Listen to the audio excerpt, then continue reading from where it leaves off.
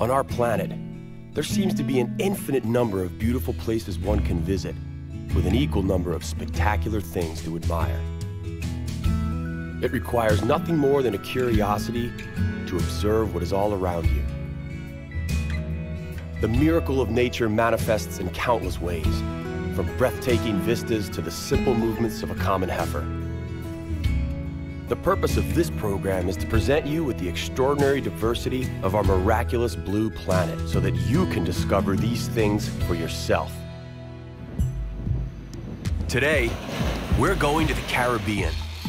We'll discover an ingenious and very considerate way to visit the rainforest in Antigua. On Barbuda, we will watch a colony of magnificent frigate birds.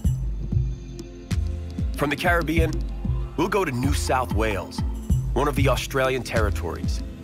The breathtaking Blue Mountains are a favorite destination in New South Wales for tourists and mountain climbers alike. Then, to conclude today's adventures, we'll return to the Caribbean. We'll venture to the British Virgin Islands, where we will have the chance to admire beautiful white beaches and crystal clear turquoise waters.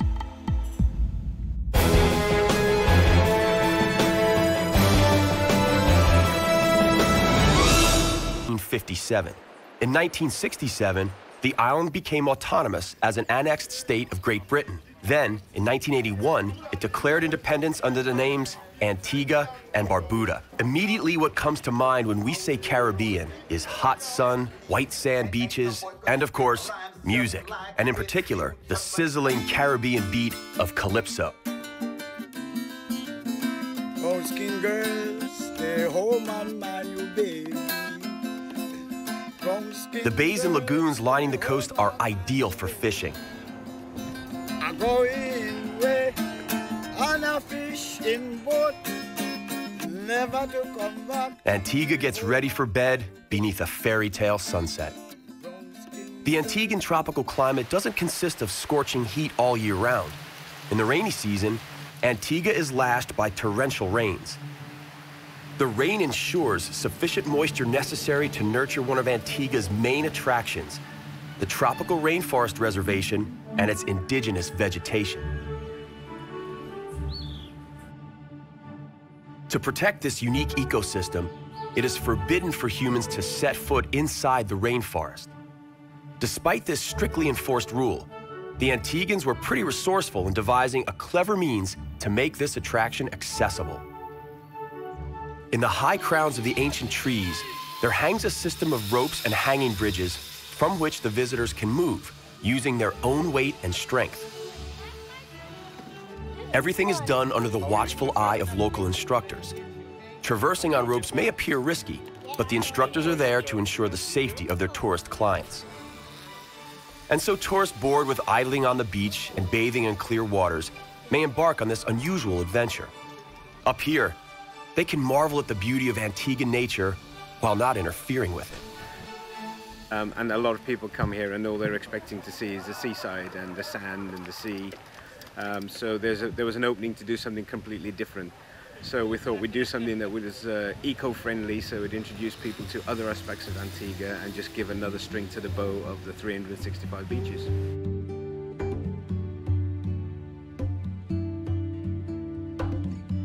Antigua's elaborate coastline offers plenty of hidden bays and lagoons. During their rule, the English picked a bay in the south of one of the islands to create a port. It was given the simple name, the English Harbor. Today it serves yacht enthusiasts from around the world. On the eastern part of the island, there is a fascinating rock formation known as the Devil's Bridge. The surf hollowed a series of crevices and holes in the limestone, out of which geysers spur. Mother Nature manifests her might with giant waves that unceasingly devour the rocky shores. The heavy demand by neighboring islands for the pinkish sand of Barbuda has spurred the sad business of trucking this treasure to the port. The heavy demand is, of course, fueled by the boom of the tourism industry. Because Barbuda is not as easy to get to as other islands, relatively few tourists take the trouble to find their way there. To make ends meet, the local people indulge in this frighteningly short-sighted business venture.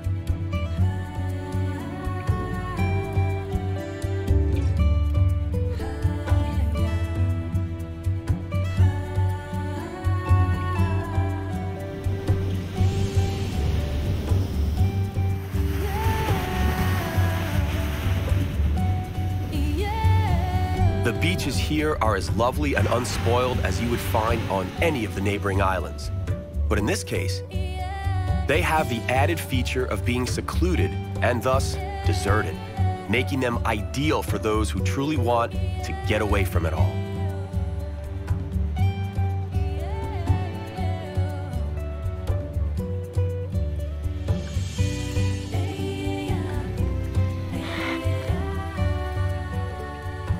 Acquiring the traditional tropical treat, some coconut, requires considerable skill and agility. Barbuda does have its own miracle to share. The biggest colony of magnificent frigate birds in the Caribbean is located here in the Coddington Lagoon. According to American ornithologists, there are 2,000 of these birds nesting here.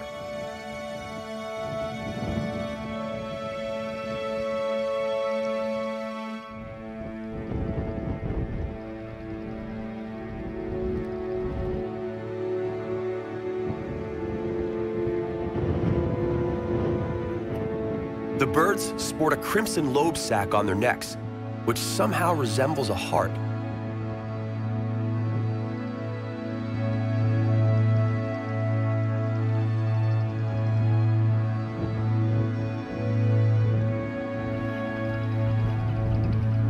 Despite inhabiting coastal areas, frigates do not swim. Their feathers do not contain the chemical that repels water. As a result, if a frigate bird comes in contact with the water, it simply cannot fly again. Incredibly, frigate birds have a highly developed sense of solidarity. Should a bird fall into the water, others will come to the rescue, trying to use their beaks to fish the fallen bird out and carry it high into the air. When they get their friend to a sufficient altitude, they drop him. The idea being that as the bird's wings dry out from the warm air, he will be able to resume flying and hunting. During the mating season, the lobe sacs of the male birds inflate to admirable proportions. Female frigates lay a single egg a year. After the eggs have hatched, they diligently look after their young.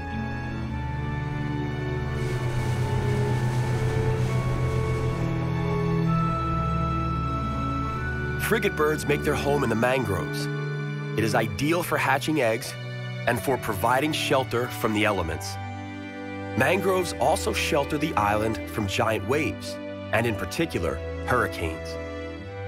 It is for this reason that the locals perceive the mangroves as beneficial and not as a nuisance weed.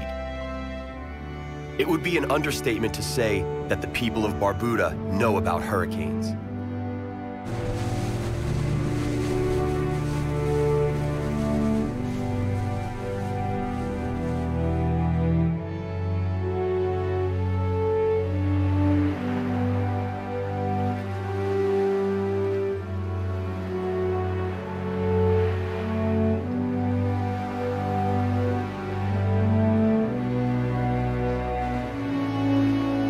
And so we must bid farewell to the islands of Antigua and Barbuda.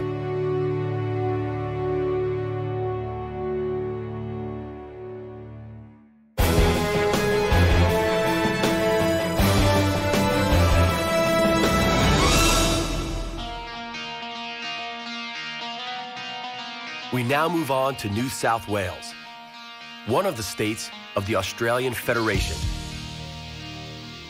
Is there anyone who does not know the two most familiar of all Australian animals? One, of course, is the koala bear. This one seems to be lazily dozing on a eucalyptus bough. The second, and equally as infamous, is the kangaroo. They are so dear to the Australian people, they are included as part of the Australian national emblem. They mostly inhabit an area known as the heart of the country.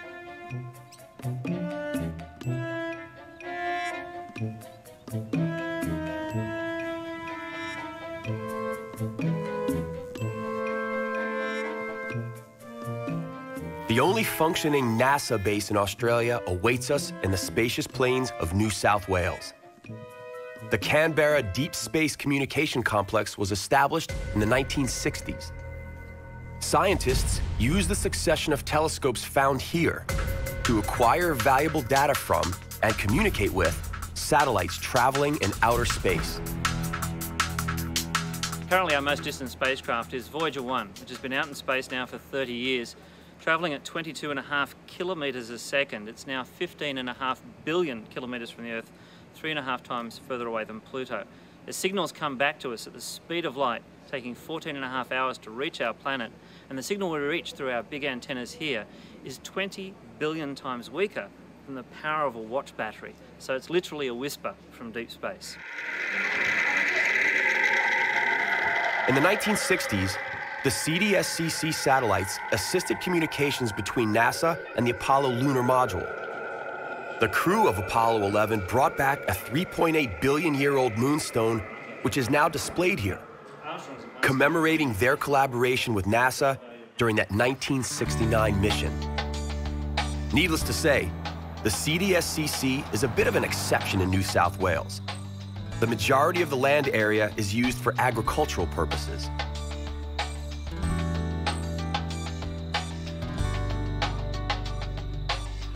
Due to its altitude, this plateau is somewhat different in climate from the nearby subtropical coastline. The landscape has an almost European feel to it.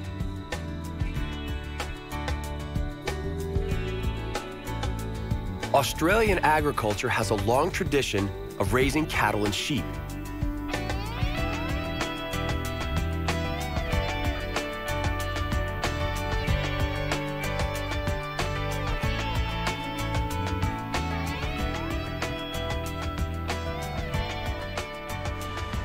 On the other hand, Sydney, the capital of New South Wales, is known for great surfing and kiting opportunities.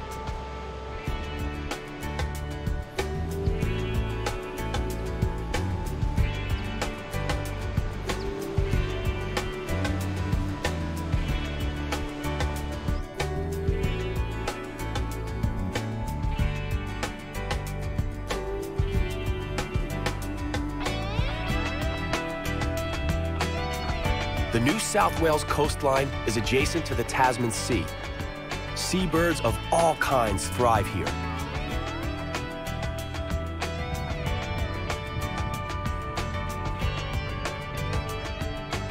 The Australian pelican is native to these waters. The question is, who happens to be the superior fisherman, the pelican or the human?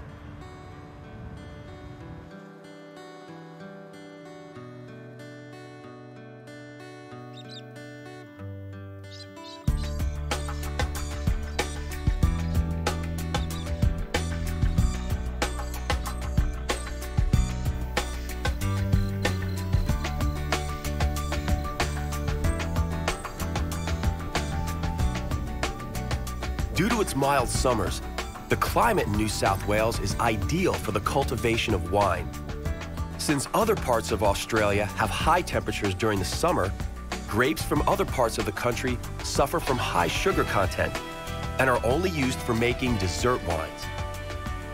The wine from the Hunter Valley region of New South Wales is superb. Wine has been cultivated here since 1858, when an Englishman, Edward Tyrrell, planted the very first vineyard here. It has become a time-honored tradition in the last century and a half.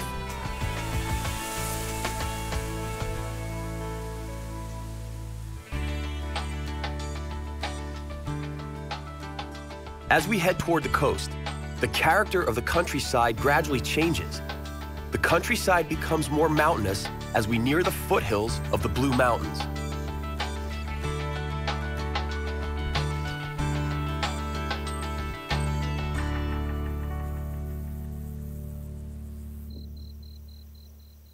But now, it's time for us to return to the Caribbean.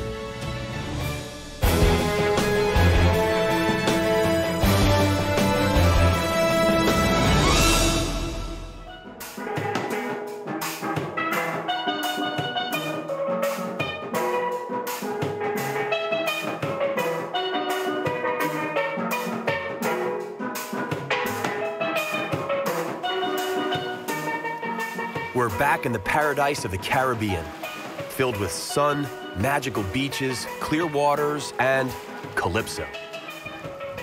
Christopher Columbus also discovered what is now the British Virgin Islands during his second sail in 1493. This archipelago, made up of some 50 islands, lies hidden in the Caribbean Sea, about 60 miles east of Puerto Rico.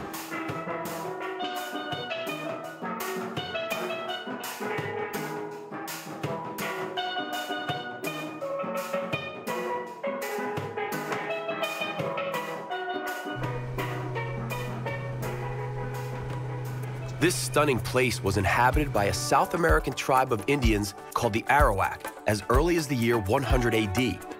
In the 15th century, the Arawak tribe was driven out by the more aggressive Carib tribe.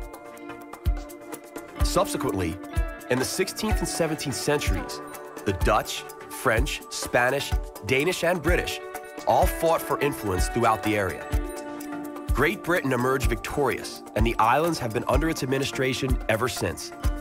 The islands became an independent British colony in 1960 and gained wider autonomy 7 years later. Tortola is the main island, and its capital is called Road Town. There are a great number of other, smaller islands, many of which have private owners. When it comes to holiday venues, few places can beat a private island in the Caribbean.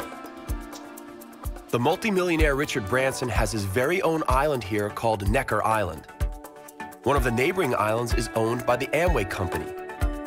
The prominent New York psychiatrist Henry Jarecki is also an island owner.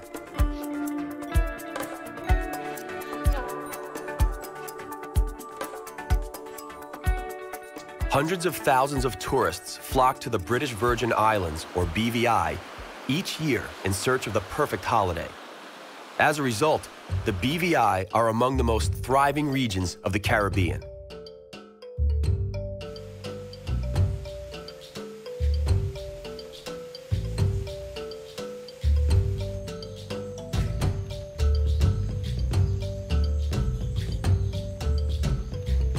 Thanks to the immense efforts of local ecologists, the surrounding nature remains pristine and unspoiled.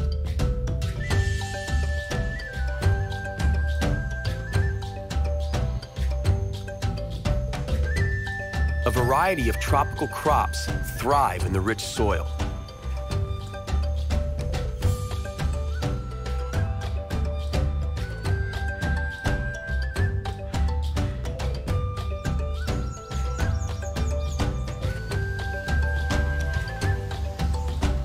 What I have in my hand here, it is a breadfruit, come from the breadfruit tree that introduced by Captain Bligh from Tahiti. Now, breadfruit was brought here mainly to feed the slaves in the 17th century. It is one of the local food staples. When cooked, it closely resembles potatoes or freshly baked bread.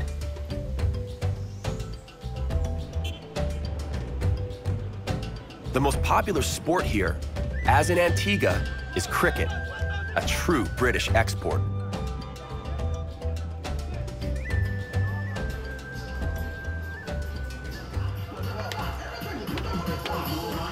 The hot climate entices visitors and locals alike to dance.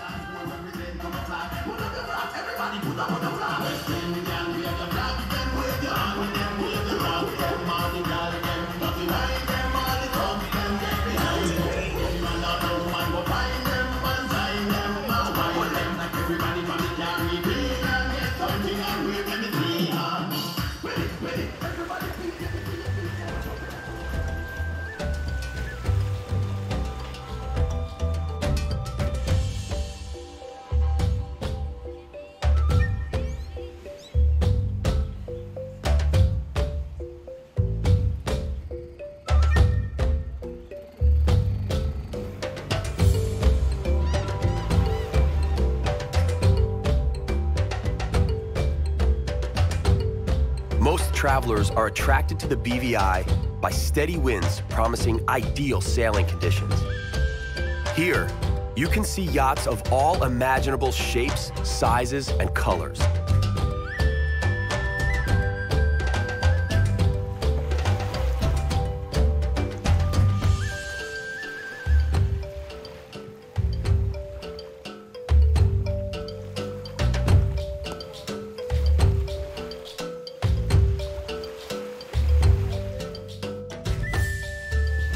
Evening sets over the British Virgin Islands.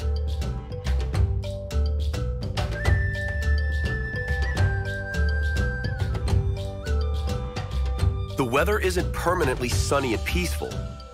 Hurricanes annually haunt the Caribbean. Since the wind seems to be picking up, we'll bid farewell to the islands, just to be on the safe side.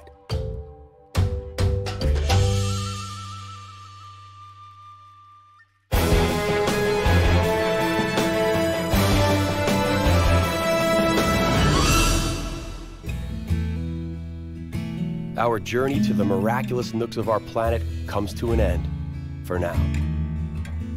On the next exploration of our compelling and bountiful planet Earth, we will start our adventure in Svalbard, and from there, we will head off to explore the icy wasteland of the Arctic. Later in the program, we will discover the splendor of Canadian nature and 2 of its French-speaking regions. In Quebec, 100 kilometers inland on the most southerly fjord in the Northern Hemisphere, we will watch the low tides set. In Alberta, we will seek to comprehend the sheer size of the Saskatchewan River and the majestic Rocky Mountains. That's all right here on Miracles of Nature.